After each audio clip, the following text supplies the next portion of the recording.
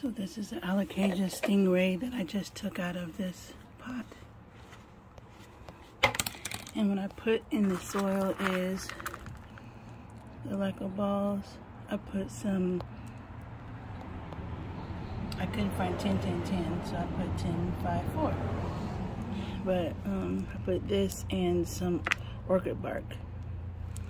And I put it in a very large pot so it can grow as big as it wants. These can get huge, so I'm going to pot them up and see how it goes. There he is.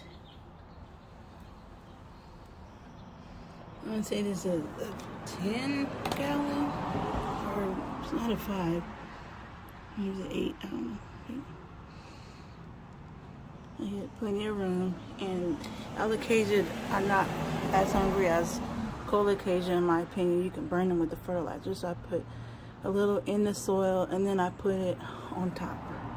And kind of just, you know, move it around.